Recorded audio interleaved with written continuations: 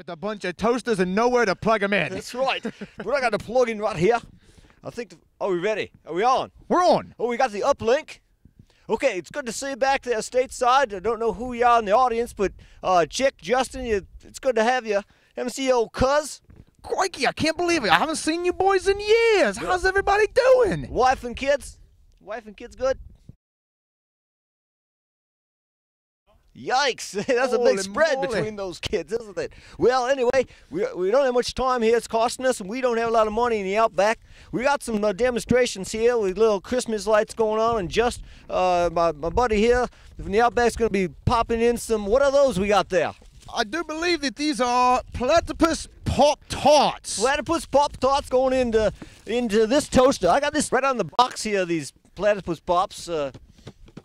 It says here, oh wait, no, we'll put it down there. We're going to have it down there. Put it down, Dr. Westby says.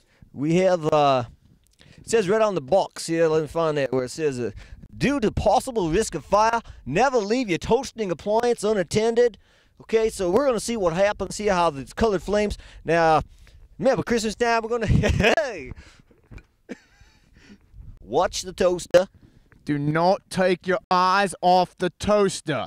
Even though there are ravenous wild wallabies running around, we will not look. Oh, did you bring those wallaby wonders out? The wallaby wonders are here. I like good fresh wallaby meat. Excellent. We got the koala claws. Oh, koalas. You can't beat koala claws on a warm morning. I can smell these toaster strudels. Let's try me, though. I like my stuff cooked. I used an old Aborigine recipe. A friend of mine told me about. Oh, my hairstylist, I guess.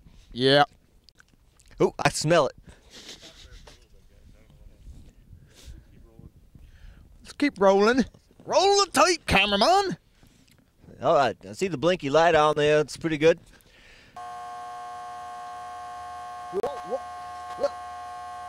Dr. Westby, you've lost the bottom of your toaster. I did. What were these anyway? Some kind of pocket, marsupial pockets or something. Marsupial pockets. Well, I got the Wallaby Wonders out from the kitchen. Think these might work a little better. I hope so. I'm starving. Can you please cook me breakfast? All right, let's just unplug this guy. It stopped making noise. You promised me a Class A 4-star breakfast. Oh, well. Let's see. We got a little... Oh, there's some heat there. This wasn't a case of where there's smoke, there's fire. It's just smoke. Just smoke. And a really nasty smell. Yes. Let's see what the... Yeah, we'll shake them out of here. I think this will be a little hot. Didn't bring my hot bits. Oh my goodness, you've burnt that one crisp. It's a crunchy little devil. This is a Tasmanian devil cake now. Tell you what though, she looks uncooked on the inside. Still fresh in the middle. Look extreme close up here in the middle. Good eating there, it was dry, but good eating there, mate. Watch all the hairs. You can take care of them. You can almost taste the Tasmanian in this thing. Just about. Makes your tongue swim. Well, we're looking good in here. Oh, they're starting to swell up a little bit. Yes. Getting all poofy and kind of roly-poly looking. You ever see that show stateside? They ship it down here. Disney's got places too. Roly-poly-oly. Yoicks, watch out here. Got some good... Who don't get tangled up. Dr. Westby, I'm a little afraid to get close here. What are you cooking? What are you doing? Let's, oh my goodness. Let's kill the lights. Crikey. Just pull the lights out. Oh yeah, there we go. We got some nice colors here. This greenish color is indicative of copper. Not sure where that's coming from in the Pop-Tart thing. Looking pretty good. It's a little breezy out here in the Outback. Zoinks! Just imagine that on your kitchen table because you left it unattended. Usually you don't duct tape down the thing though, so you might be in good shape. Yoicks! I just want to know, Dr. Westby, how did you figure this out? This happened to you, didn't it? I was a little kid, just a tyke, about 3 or 4 years old, and all of a sudden I heard my dad yelling, "Fire in the hole! Fire in the hole!" It's terrible. Came running upstairs to the kitchen. Oh, sparks are flying. I think he had something different than the Wallaby Wonders, because there were sparks just flying. Left some burn holes in the kitchen table. Terrible. Just terrible. My mom got some in her hair. She has scars to this day.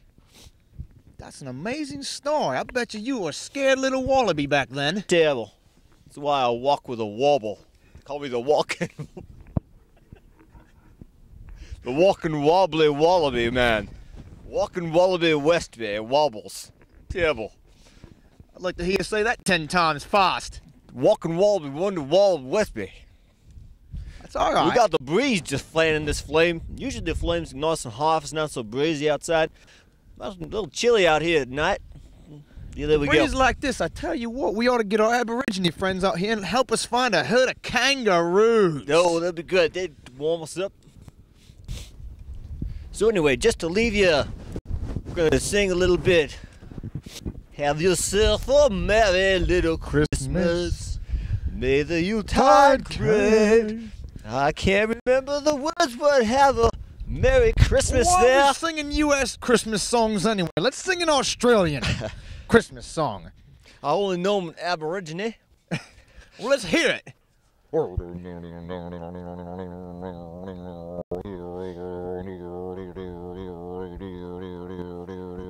Now, that's the song I was talking about. That's an Australian classic. Okay, and with that, I think they're done. It's been a pleasure doing the demonstration for you. And have a Merry Christmas back there. And take care.